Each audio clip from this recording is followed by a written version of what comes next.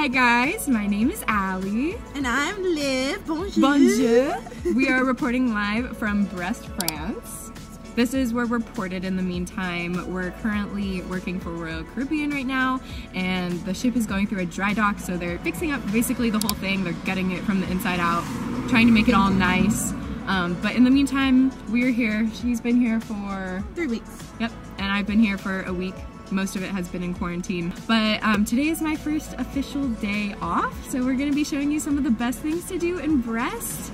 It seems to be kind of a small, quaint town, not too much to do, but this morning we went to go look for crepes because Brest is the birthplace of crepes, of the crepe.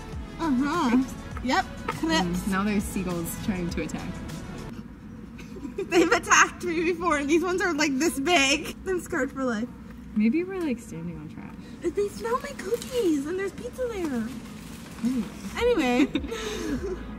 Crepe place was closed, so we're gonna be going back later in the day to get some, probably around 7. It's in 3 hours, got some time to kill. In the meantime, we're gonna be going and exploring this area. There's a really cool street that I looked up, and it's one of the only older streets that wasn't destroyed during World War II. So we're gonna go check that out. And then we have to go get her a SIM card. Yes! So I can talk to my family. Yes. Yeah, service is not good on the boat, so while ported, it is nice to have like a SIM card or some sort of like international data plan of sorts. But we're gonna mostly be in Europe, so. Okay, well, let's go. Woo!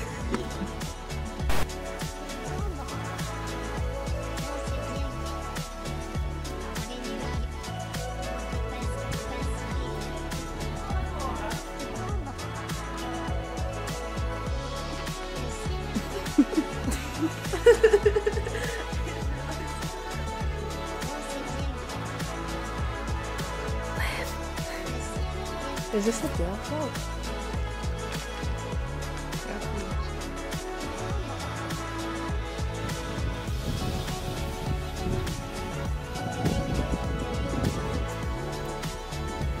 Where did you go?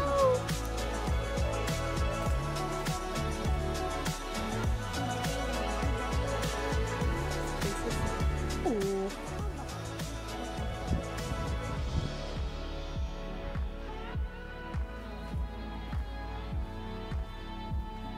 Learning new things. What'd you learn? How to take pictures. Yeah. And how to be a model, because I'm not good at that. Oh, she's a star. A star. We just left Jardin Raymond Novion. Ooh. I have no idea how to pronounce that. Let me try. Raymond Novion. Okay, so we just left. Oh, I can't even remember Medieval times. It was really cool to visit. There's a lot of history there, but there was a field trip. Yeah. There's a field trip going on, so we saw some school children, which was really fun to see them distracted, learning about this place. Smiling. But now it is time to get a SIM card. Yeah, she needs a SIM card, and then after that, we're gonna go get crepes. Some crepes.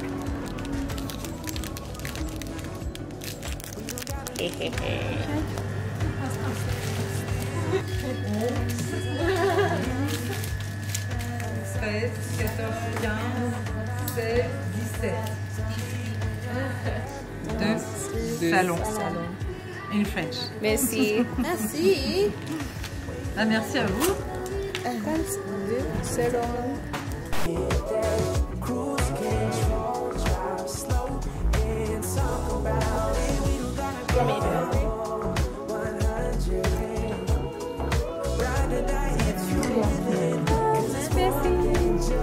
Oh my gosh.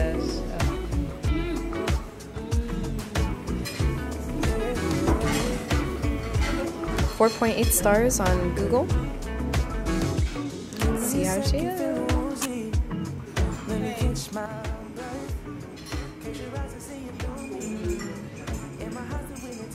Good. Really good. Yay! Okay, this is the moment of truth. Let's try it. Right?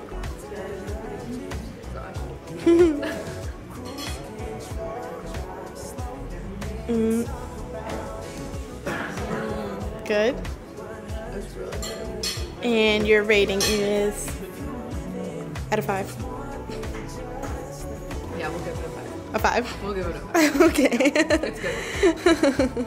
So that was a little summary of my day in Brest. At this point in my contract, it was my very first time off the ship to spend a whole day just exploring. It was just a nice, quaint way to start my cruise life journey. Of course, we tried to go to as many places as we could, but given our time constraints, that definitely was not quite feasible. So in this next part, I'm going to be talking to you guys a little bit more about the places that we did go to and explaining a little bit more about them, as well as some places that we missed out on that you should definitely check out if you find yourself in Brest.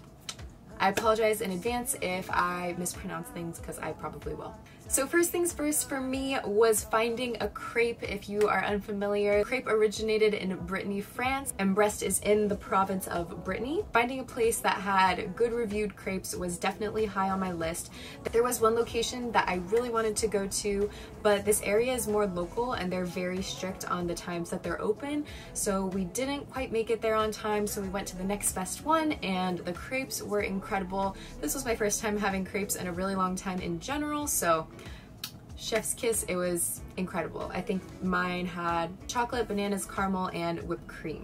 The next thing I really wanted to see was visit Rue Saint-Malo. Again, I apologize about the pronunciation. This is the oldest medieval street in Brest, and it was something I was really wanting to see. This whole area was heavily bombed during World War II, so most of Brest is very new and has had to come up since then, but that is the one street that has kind of survived everything. So I was really interested to see it and just kind of see what kind of energy that place held. There wasn't too many details, or at least none in English, that I could decipher, and there's also not a lot of information about it that I could find easily on the internet. It was still a really cool place to walk around, just kind of seeing what the environment was like.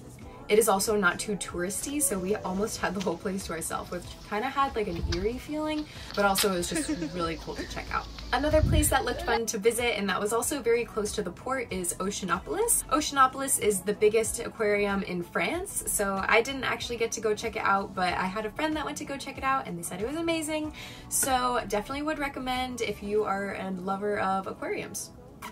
The next thing that I did get to see from the outside but didn't actually get to thoroughly explore was Chateau de Brest. It's an old medieval castle that served as a fortress in Brest during World War II. However, this fortress did remain standing, and now it's newly renovated, and then there's some areas that have like the Maritime Museum, and you can explore and see some of the history of the area.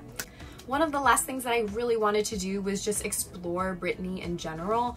It seems like there's just so much to do in the area. There's a lot of nature and beaches and islands and landscape. There's a peninsula that's south of Brest that I really wanted to visit. Unfortunately, that wasn't really in the cards for this trip. As crew members, we were not allowed to leave the city limits of Brest, and I just felt like it was a little too far for comfort just because we had to make it back on the ship. So didn't actually make it there, but the pictures that I saw online were incredible. So if you are in the area, I would definitely recommend it. I saw a lot of great reviews online and it looks stunning. Like I mentioned before, Brest is definitely a very quaint town. It is not super touristy, which in my opinion is something that makes it a little bit more magical. As much as I love visiting iconic touristy places, seeing some places that are just local and have rich history is also an incredible experience. So if you're in the area, if you're in Brittany, or just exploring France, I would definitely recommend checking out Brest and seeing the local things to do. Alright, that just about sums up everything for this video. If you stuck around until the end, thank you for watching. Do not forget to like, comment, subscribe. Your support is very much appreciated. And let me know if you guys have any questions. Leave them in the comment box below. If you have any questions about being a crew member or a dry dock or exploring Brest, I'm happy to answer any questions that you guys might have. I hope you enjoyed learning about Brest, France, and I'll see you guys next time. Bye!